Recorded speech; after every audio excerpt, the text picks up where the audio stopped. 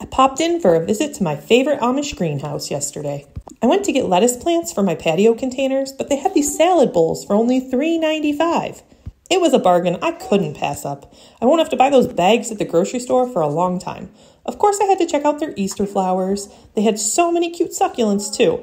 I'm not ready to plant herbs or annuals yet, but I had to look. I can't resist. They had gorgeous hanging baskets and geraniums, too. I'm so lucky to live by so many great greenhouses that are close by.